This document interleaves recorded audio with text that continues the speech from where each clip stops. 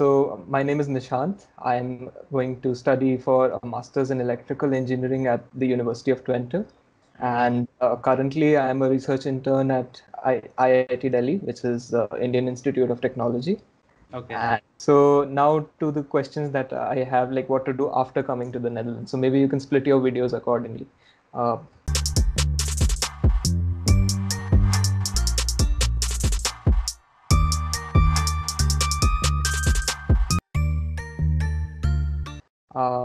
and what's a day pass and how is it different from an OV chip card?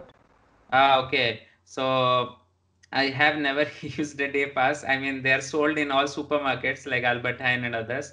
So sometimes it is cheaper, but for a long-term thing, if you see the video I mentioned, I never mentioned about the day pass. I'll maybe make a video, just write it down. I'll remember it.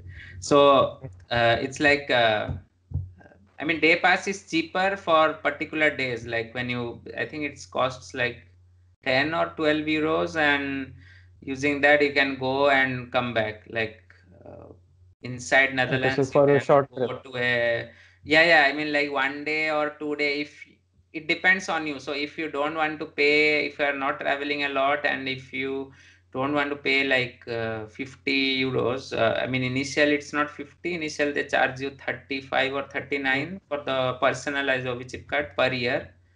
And with that, what happens is whenever you go in bus, tram, metro, short distance. I mean, the thing is, the day pass is like if you're planning something on the weekend or specific Mhm. days, because that whole day you need to spend using that pass. Otherwise, it is useless. You spend above 10 Okay. euros and if you compare it to a OV chip card price, it will be obviously 10 euros less. Like it, even with a discount with the OV chip card, if you go to Amsterdam from here, which is like 250 kilometers and come back, that will cost you like 30 euros. But if you have that day pass, then it will cost you like 12 euros or 14 euros. Normally Okay. it is the price. So it's almost 50%. But that again depends. Like suppose you are going Amsterdam like for work, or you're going for the whole day planning a trip with your friends, or so sometimes it is profitable, like the day pass is profitable, but getting them is also a tricky thing. Like they are Mhm. sold in these supermarkets normally. Recently I also saw it in the Albert Heijn. Maybe I'll make a video on that.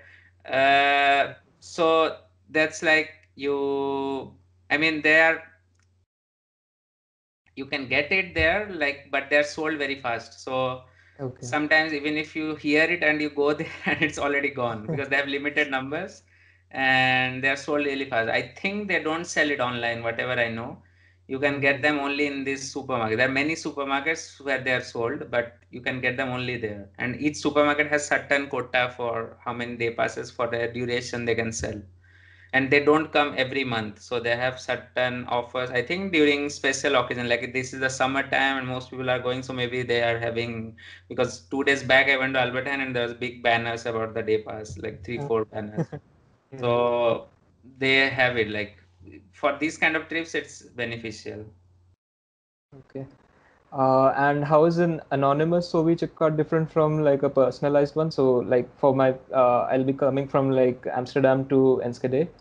So Mm. should I buy an anonymous one or should I just buy a personalized one and pay the full ticket price at No, first? no. If you check the video properly, then you cannot buy a personalized unless you have all these things like your bank and Yeah. So I'm asking that should I like buy a personalized one later and just I mean, pay the full if ticket price you at once you come here, I think it will take you at least a month to get the be personalized registered? OV chip card. So it depends. Like if you want to spend, that will cost you 750 for the card, the anonymous one, but that Mm-hmm. is valid for 5 years. The anonymous OV Okay. chip card.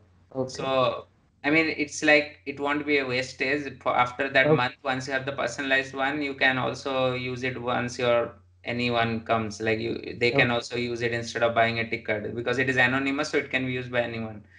But you pay 750. So if you think that for a month 750 is expensive, then because the thing is, if you travel without the card, how many times you travel Mm-hmm. for each ticket, because you are printing a paper, 50, so it's uh, it costs 250. Yeah. 1 euro extra. And if you book that online, sometimes it is not 1 euro extra, and sometimes online the tickets are not okay. I mean, like some tickets don't show that you can buy online, and Mm-hmm. some can be found online. So it depends. Okay. You cannot book them. You need to book in the counter. And once you book in the counter, you get the paper, then you pay like 1 euro extra. Pay one. So it Okay. depends. If you travel only 2 times, then maybe you don't buy the anonymous because you will buy the personalized. It depends on you. But that Right. will be useful later also. Even if you have the personalized, it can be used by anyone else. Anyone. Okay. I've And seen people also selling that in the student groups. Like, okay.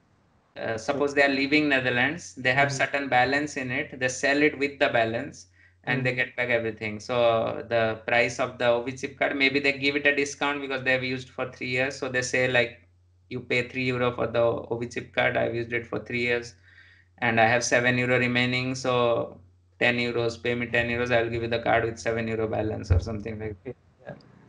Okay, that makes sense.